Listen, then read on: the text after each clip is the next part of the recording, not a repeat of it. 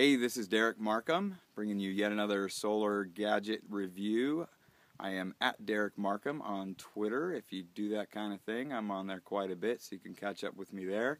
This week I've got a 6-watt USB solar panel from Endless Sun Solar. That is endlesssunsolar.com. This is a very small panel. It's a 6-watt, 1 amp, what they call 6-watt, 5-volt, 1 amp panel. Only weighs about 8 ounces, and it folds up. It's about 1 inch thick. I mean, there's the charge port, so you can't get it any smaller than that. But it's pretty small, and it's flexible. Pretty durable. It closes up to about the size of a book. Unfolds to, I don't know, 20 inches. Let me see, about 20 inches long. There's the 3 panels. Very thin and flexible. You can't do that with a lot of chargers. I mean, there's a lot that fold up, they're pretty durable, but this one is probably, of the ones that I've reviewed so far, is probably the lightest, most flexible one, and it is a sealed, these panels are sealed in there, so they can be used in damp conditions, rain, sleet, snow. I guess assuming that you can waterproof your cord and whatever you're charging, keep the water from dripping down there, you could use it in just about any weather conditions. Does have hanging grommet, 1 at the top or maybe at the bottom if you prefer, and 2 at the other end. I ended up taking a couple little pieces of what we call baling wire, fencing wire, and just making some S-hooks that are real lightweight. I can clip this on. Clipped this onto a garden fence and just hung it the other day. The wind was starting to catch it, so I hooked another one down here to keep it from spinning. I like this panel. I think it has, this charger rather, I think it has a lot of potential. There it is, it snaps together, stays pretty secure. It doesn't come with a carrying case, it is the carrying case. These are what they call SIGS cells on here, 15% efficient, copper, indium, gallium diselenide thin film.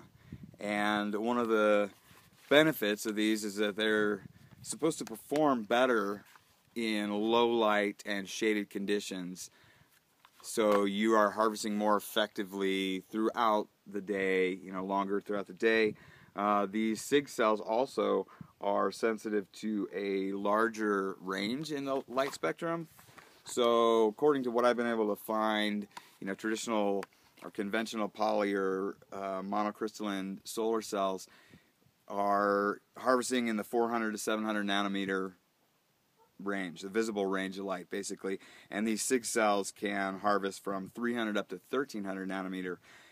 And they are touted as not losing their performance over time, either through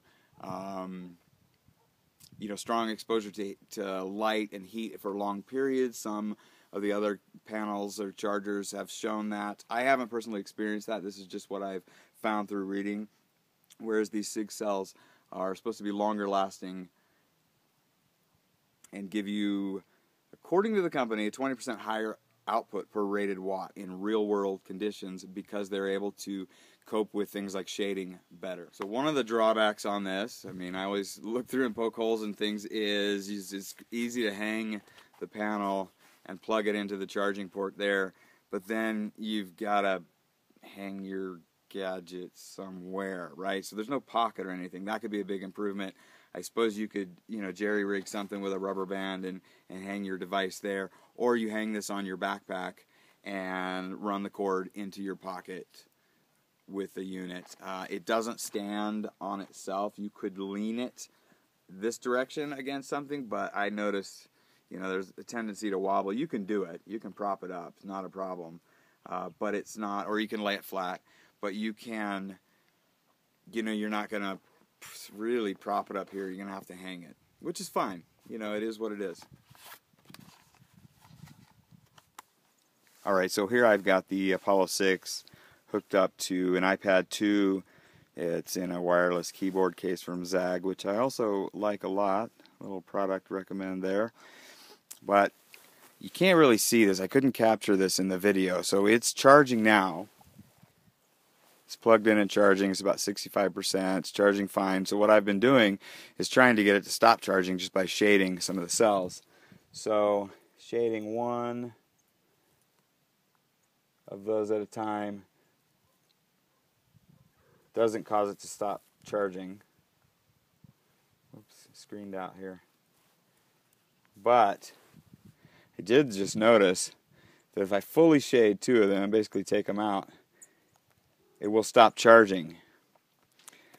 However, and I should say, it doesn't start charging again. So if you have this in your pack and you think that it's going to start charging again, I think this is a flaw, I mean not a flaw, a drawback on a lot of USB charging devices, is that they don't restart. And so in order to get this to start charging again, I've got to unplug it, physically unplug it, and plug it in again. I could unplug it here, it doesn't really matter where.